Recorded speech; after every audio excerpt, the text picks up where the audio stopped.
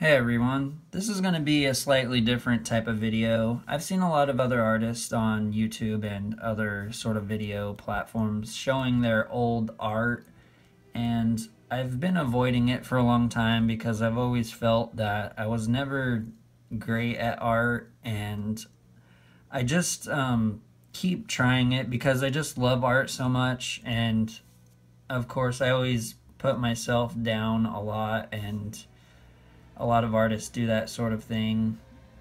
So I decided to just go for it. I'm going to show, this is something I did not too long ago, maybe 5 or 6 years ago, and I was basically just testing out markers. I used a few different markers and kind of mixed results. I'm not that good with markers, but a few of the markers I used were kind of crappy. So let's get into it. Some of these pictures I'm about to show are really old, and I'll try to describe what they are and how old they are. This one, when I was about 18, it's when I really started getting into manga. Didn't really know what it was back then. It wasn't really in America at all.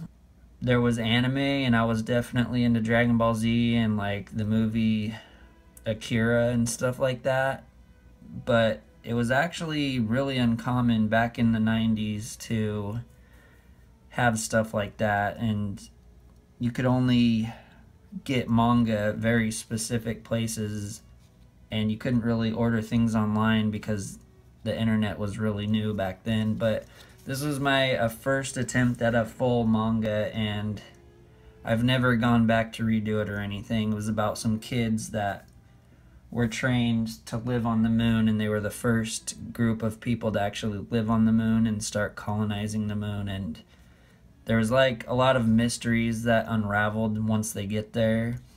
But yeah, maybe someday I'll rework it and try to go back to it. Here's another me testing markers. I think a couple of them were Copic markers. I've never had very many Copic markers just because they're so expensive, but I just kind of drew this really fast and tried to color it. I was mostly trying to see if I could, get the blues to layer to make shading like that. Some of these are going to be really old and probably crappy, but here's one that's not too old. It's maybe 6 years old. This is an elf from World of Warcraft.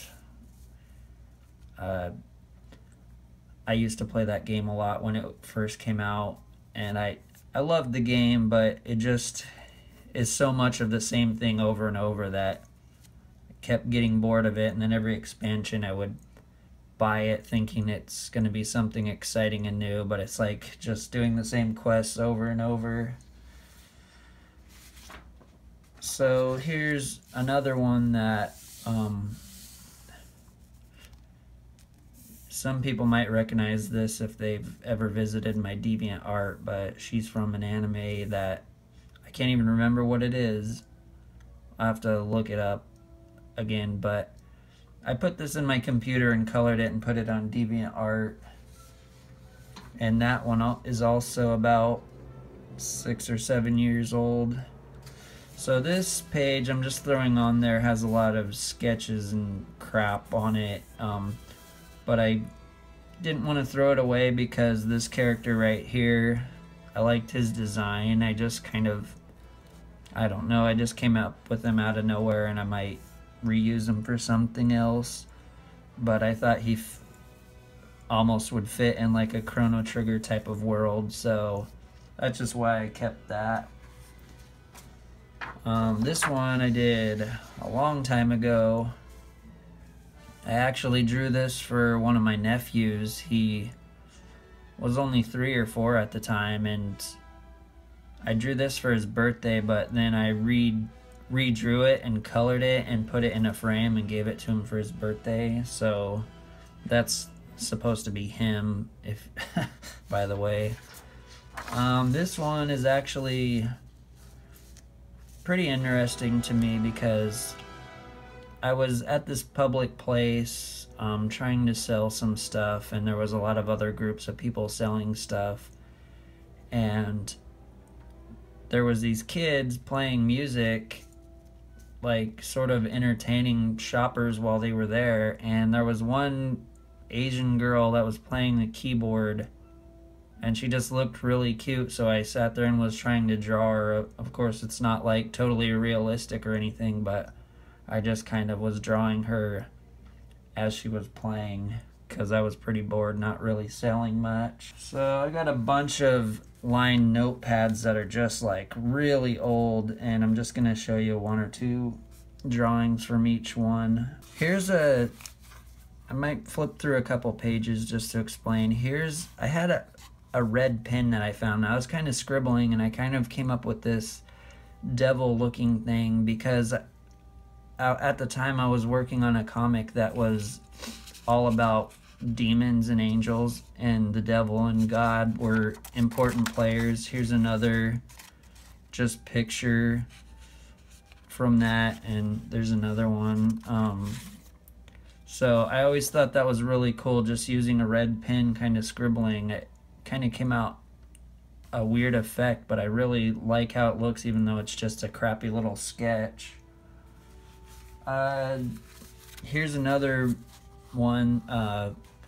This is Squall and Renoa from Final Fantasy VIII. I've done many drawings of them in different styles. Like, I kept trying to switch their styles. I just tried to draw them a lot because when that game first came out back in 99 or 98, I was obsessed with it. It's the one game that made me get a PlayStation, because when PlayStation first came out, I wasn't into it. I was super fan of Nintendo only. I didn't like anything that wasn't Nintendo until I saw previews for this game. I just fell in love with it.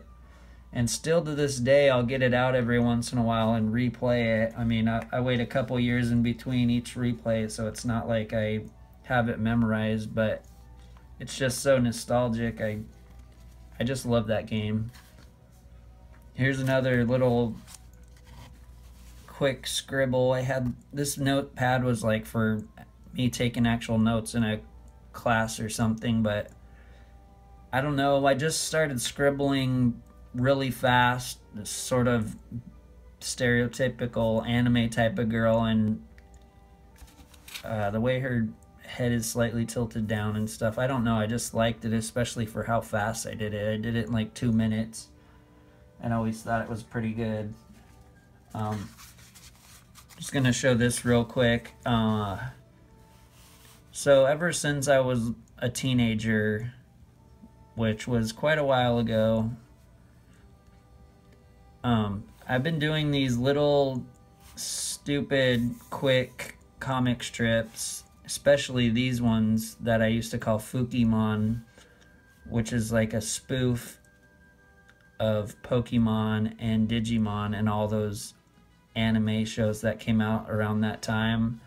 And all the little monsters are like made to look like body parts or sexual toys and stuff like that, so it was just a huge joke.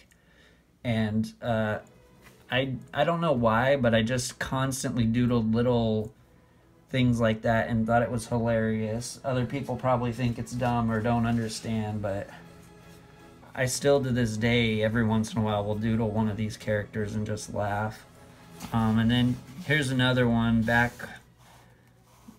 when Dragon Ball Z was a huge part of my life. This is the evil Dark Boo. I used to buy the tapes of Dragon Ball Z, the Boo Saga, before they were on TV. And looking back now, I wish I didn't do that. I spent a lot of money on those tapes just so I could see it before anyone else.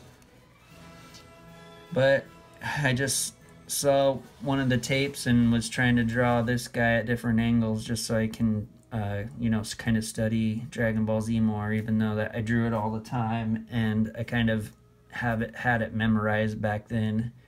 Anyways, that's about it for today. I might show more depending on if people want me to, and I might go back to even my childhood drawings. They're pretty crappy, but I mean, it might be interesting to go back and look through them. Anyways, hope this entertained you a little bit. Thanks for watching.